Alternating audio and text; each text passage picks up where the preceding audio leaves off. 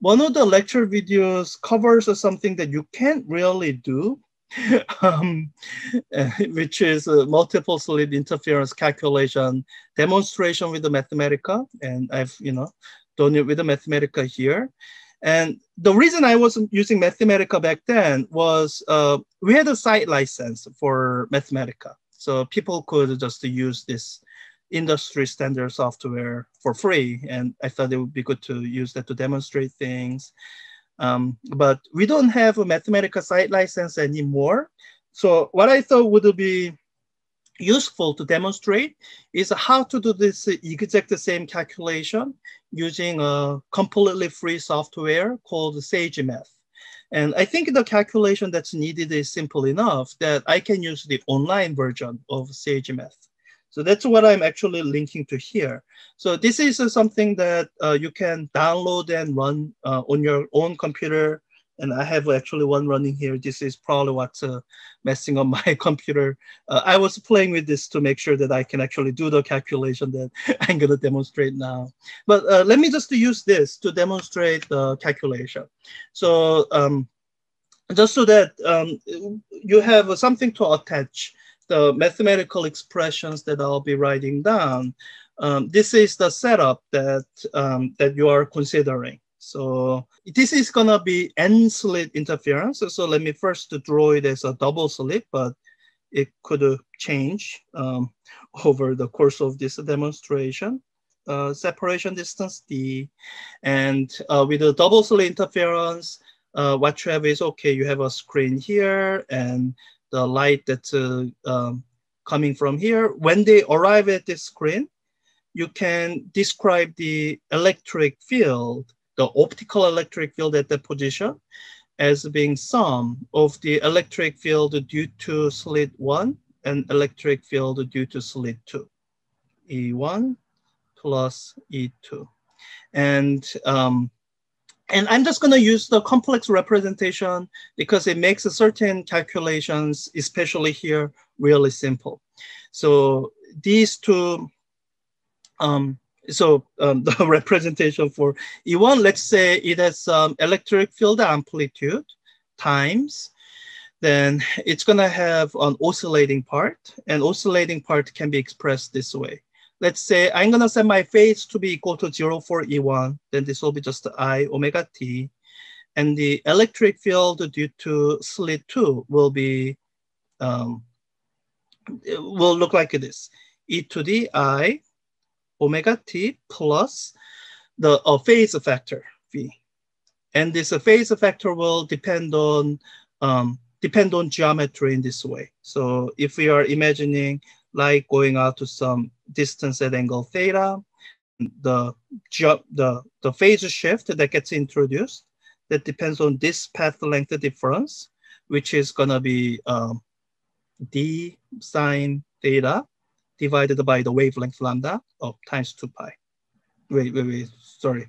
I labeled it wrong. This part here, this is a delta x, and there's a phase shift, phi, that can be attributed to the delta x, and this whole thing is phi. Okay, so when you have a total electric field that way, you can relate the intensity to the total electric field as a total electric field squared.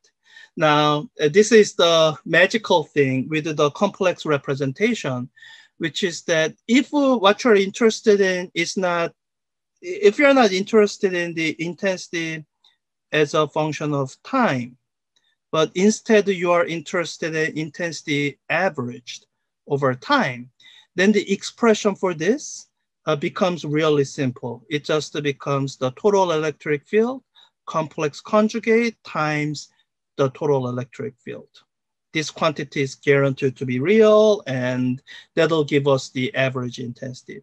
When you use the real function description, then this mathematical operation here, it involves integral, and so this is the magical part that gets simplified a lot when you use complex exponential representation.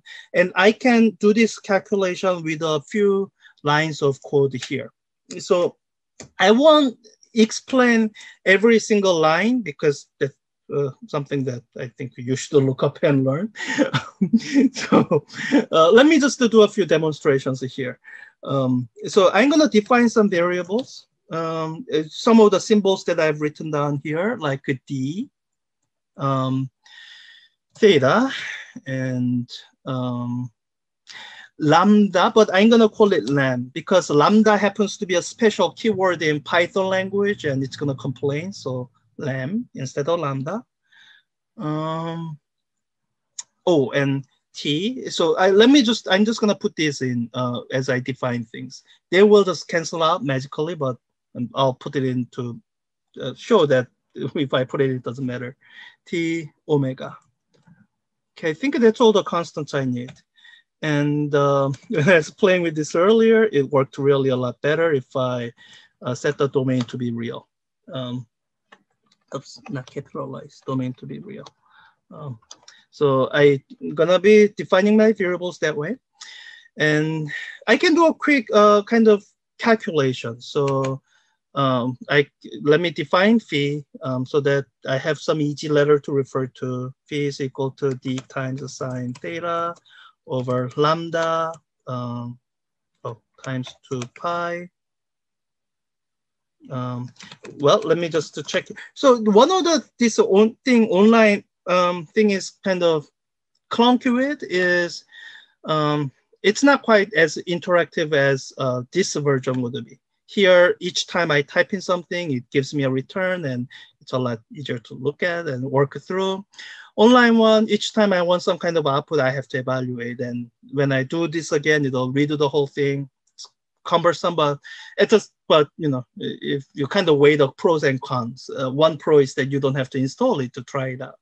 So, okay, so that's my expression for phi. That looks right. That's the phase difference between the two slits that comes in as a result of this path length difference. So if I'm expressing my total electric field, it would look like, so I'm just gonna say my E naught is equal to 1. So I'm kind of doing this in arbitrary units. So my electric field due to first slit would be exponential of I times omega times t plus the electric field due to the second slit would be exponential of I times omega, oops, let me add a parenthesis, times t plus phi. I defined the phi up here and program's gonna substitute the things in and all that. So, all right, and I can have an expression for the intensity. I average is equal to, use this magical relationship. So say A total, the complex conjugate.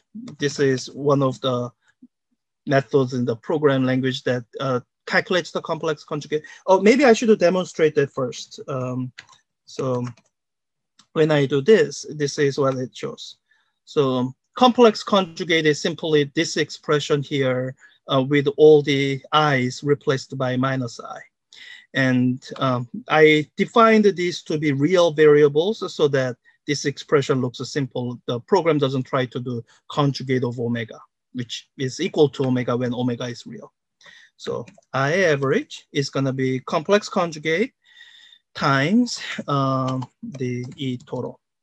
And when you just print this, this is going to look a little bit complicated because, you know, it's complicated algebra. Now, one of the nice things about SageMath is that it's a computer algebra system. It can do some of the symbolic algebra. So I can do something like simplify. So, you know, this calculation here returns a symbolic expression for which there's a method to simplify the expression. And that gets stored as I average. So when I do that, all right, this looks maybe a little bit simpler, but not that much simpler. Let me try this. Full simplify. There are more things that it'll do when I ask it to do full simplify. Then you get this real function, which I think that's going to actually plot the double slit interference pattern if I try to plot it. So let me do this. Yeah, I'm gonna leave that print there and I'm gonna plot I average. And I'm going to substitute in some parameters, D and lambda. Let me just plug in some numbers. So D, 1, and lambda. So I want the wavelength to be shorter than the separation. If my slit separation is like 1 micron and if my slit separation is like a millimeter, and my wavelength is around the 1 micron, which is within a factor of 2 of optical wavelength, then this would be 1 to 0.001. That would be kind of realistic ratios. And let me plot this from theta. So this is plot as a function of theta. And looking at this, I think once the theta is plugged in, then everything will be numerical. I don't know, from -1 to 1.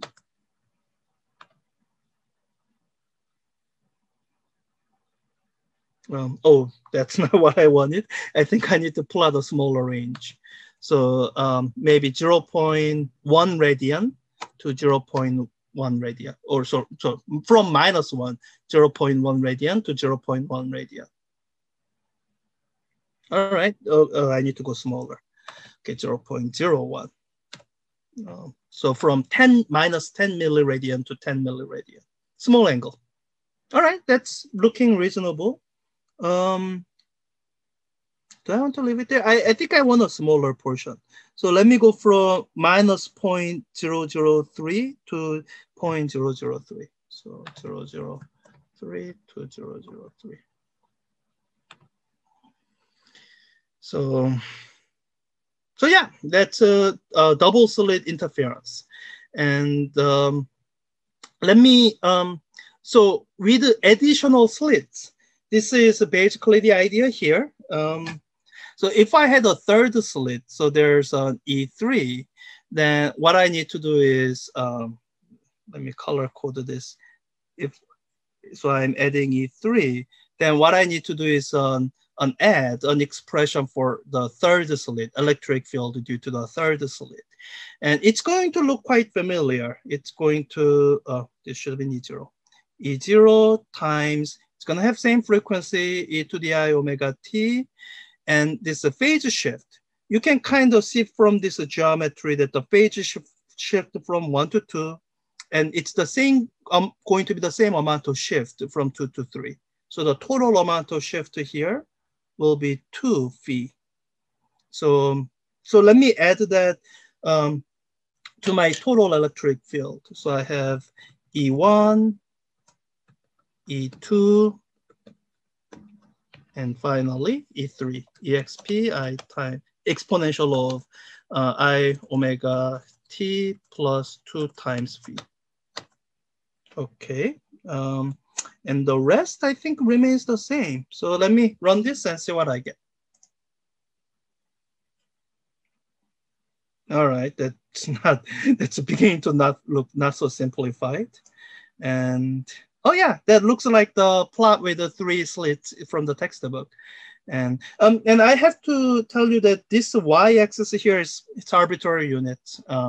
If I wanted to normalize this properly, I might have made sure my electric field is properly scaled so that this maximum is at 1. I'm just leaving this as arbitrary units for the sake of convenience. And let me just do one more slit. Now, when you are adding slits this way, at some point, so what I'm doing right now would be 4 slit interference.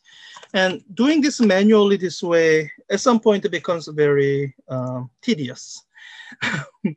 So what I would like to do is program it so that I can add additional slits with the change of a few parameters. And the program here has SageMath has a function that will help me do that well, which is a function called sum. And I want to sum it up is particularly this way.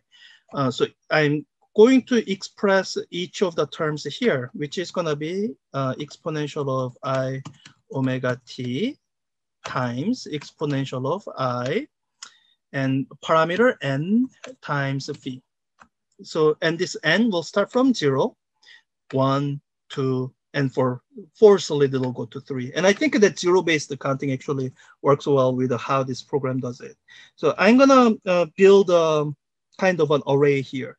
This for n in range 0 to, let me just try to duplicate this one. So this be 0 to 4. It doesn't actually go to 4, it stops at 3 because the way the language works. All right, that seems right. Let me do it here. See if it works. Okay. Expression, I'm not even looking at it anymore. I probably should have stopped printing it out. Yeah, that looks right. So, so let me actually stop printing that out. And let me just, now I can just change a single parameter to the 10 slit, n slit interference. Oh, I think this is gonna start taking a long time because of this full simplify. Let me get rid of that after this one. Because that full simplify is a computationally expensive thing, and at some point, maybe even now, the program will take a long time to do the simplification, and especially when we are in the end plotting a numerical function. This simplifying work doesn't make any sense. In fact, let me reset this. I'm gonna copy it, refresh it. I don't know how server deals with that, the aborted attempt, but let me just not simplify it and run it again.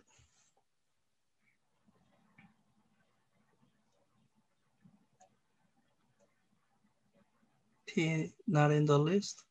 What are you talking about?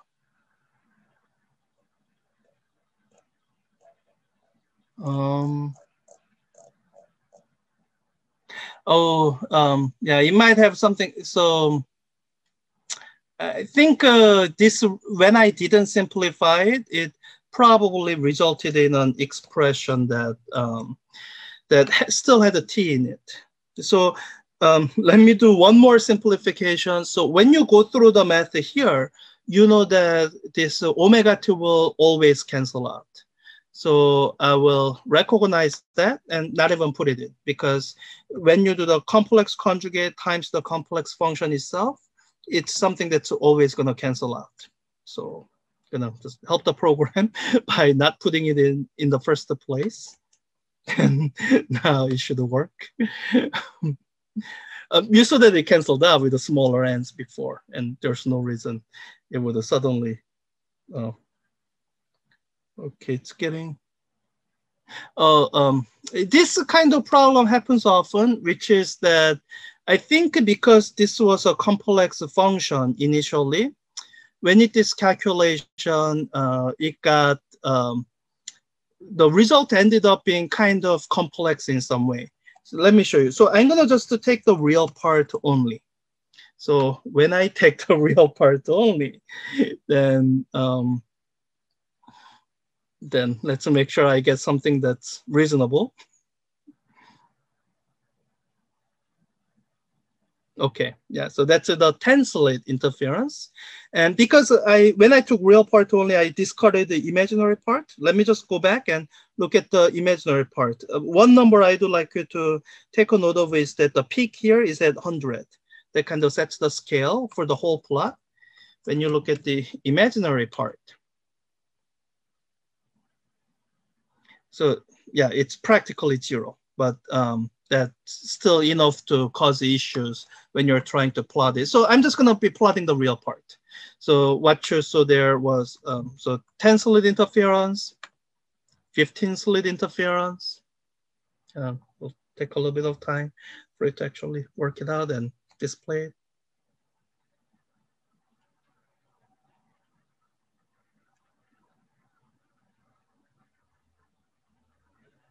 I hope it's not simple. Yeah, it's not simple. Yeah, so that's a 15 slit. So you can kind of begin to see how you get to the eventual diffraction grading pattern.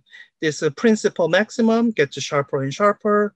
The numerous secondary maxima in between gets smaller and smaller until they are practically 0. And let me just do a couple more for show.